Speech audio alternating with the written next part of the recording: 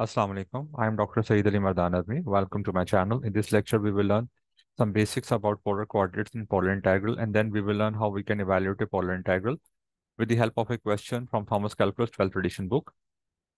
Now, a polar coordinate is a system which is used to locate a point in two-dimension plane.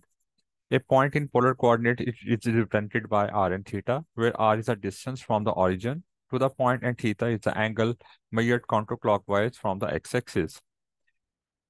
So in two-dimension plane, if it is a point P whose polar coordinates are r and theta, then the value of r is calculated by the distance of this point from the origin, and theta is measured as counterclockwise angle with positive x-axis. Next, these are the transformation equations which provide us a relationship between polar coordinates and Cartesian coordinates. X is equal to r cos theta and y is equal to r sin theta. And conversely, we also have the relation for the reverse process. R square is equal to x square plus y square, and theta is equal to tan inverse of y over x.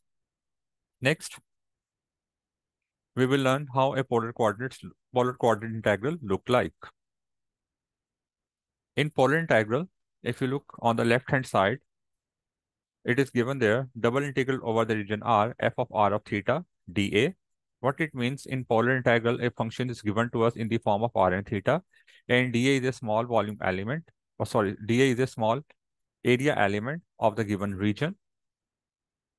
Please remember, the value of dA for Cartesian system is dx dy or dy dx. But in polar coordinates, we will always take the value of dA as r dr d theta.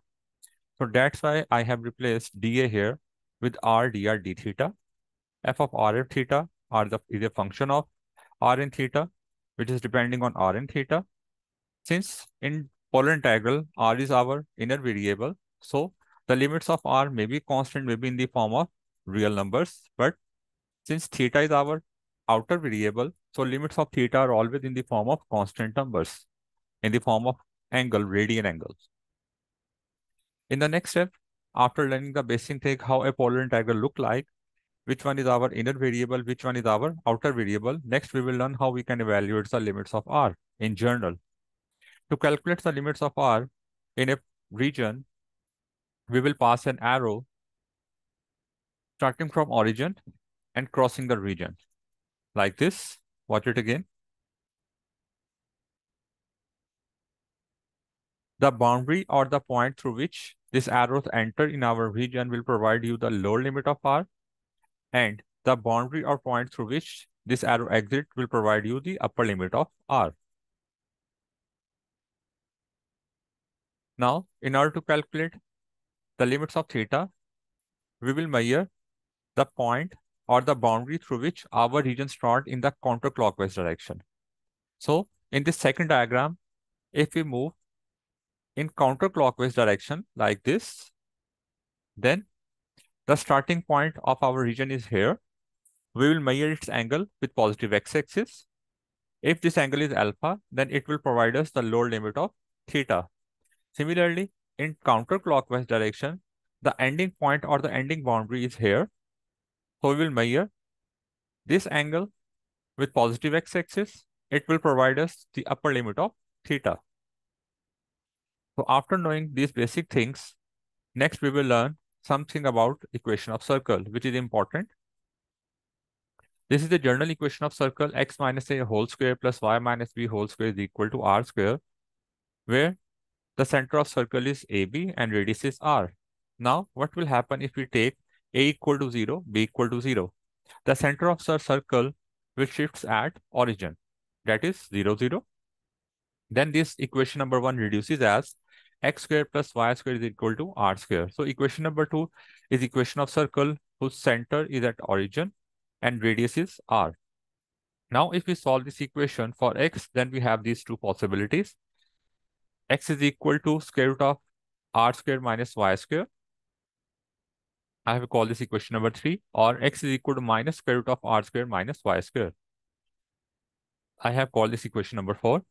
Similarly, if I solve this equation number 2 for y, then I have these two possibilities. Y is equal to r square minus x square whole square root, or y is equal to minus square root of r square minus x square whole square root. Then, since equation number 2 represents a complete circle, which part of the circle is represented by equation number 3, 4, 5, and 6? In the next slide, we will learn these things. Now, from here, please pay attention. X is equal to minus square root of r square minus y square is the part of the circle where the value of x is negative. Means it is a semicircle in the left half plane, or it is a semicircle in second and third quadrant. Similarly, x is equal to r square minus y square whole square root. Here x is positive. So it represents a semicircle in the right half plane, or a semicircle whose center is at origin, and it is present in the first and fourth quadrant. Next, y is equal to square root of r square minus x square will represent a semicircle in the upper half plane, or a semicircle in first and second quadrant. Similarly, y is equal to minus r square minus x square square root will present a semicircle in the lower half plane, or a semicircle in the third and fourth quadrant. After revising these things, now we are able that we can evaluate a polar integral.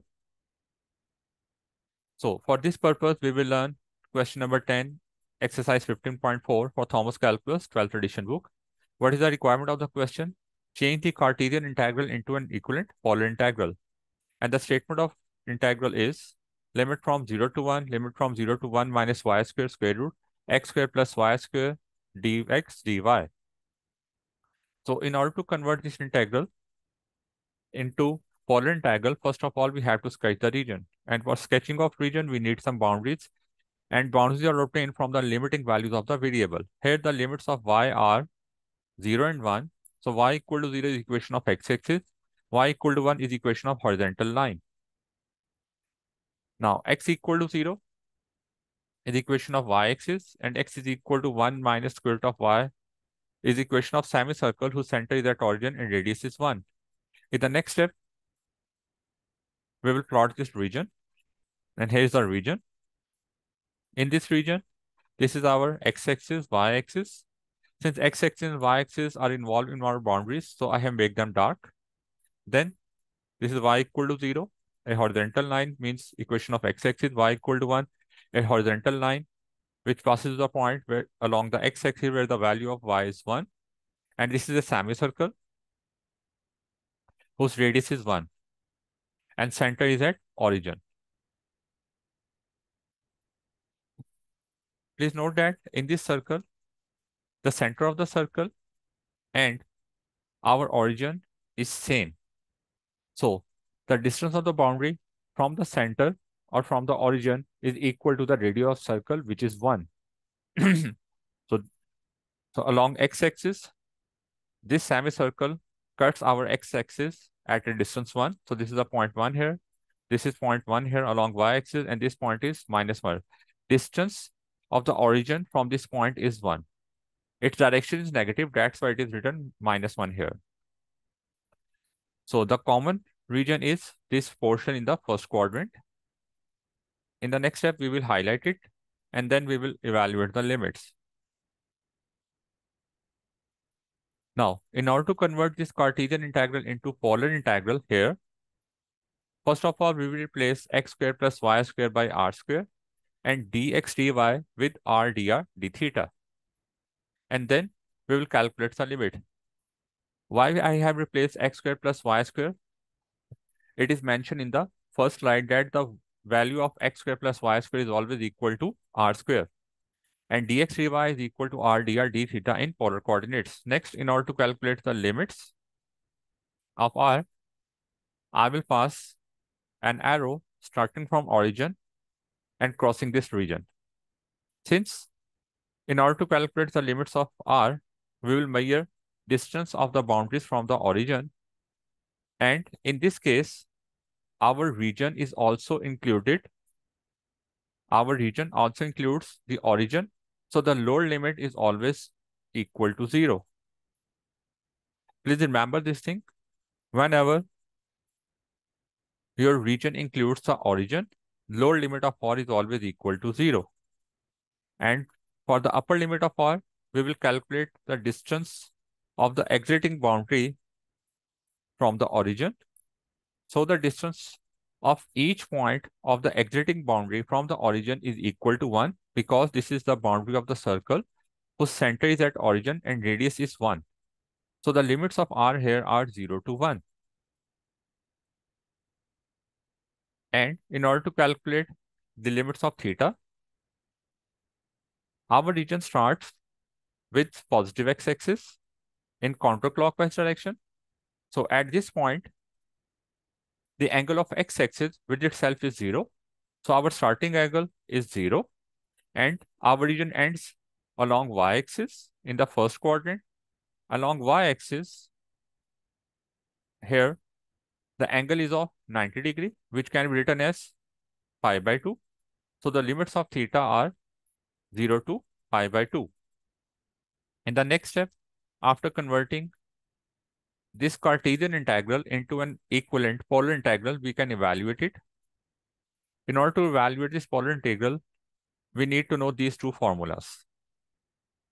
The integral of x raised to power n dx is equal to x raised to power n plus 1 over n plus 1 plus c. And the integral of constant term is equal to k dx is equal to kx plus c. Now, in order to integrate it, first of all, we will simplify it. R square into r will be r cube. Applying first formula, the integration of r cube is r raised to power 4 over 4 for the given limits. In the next step, applying fundamental theorem of calculus, upper limit minus lower limit. 1 by 4 is constant, we can take it outside. And we are left with limit from 0 to pi by 2 d theta. Here the value of k is 1.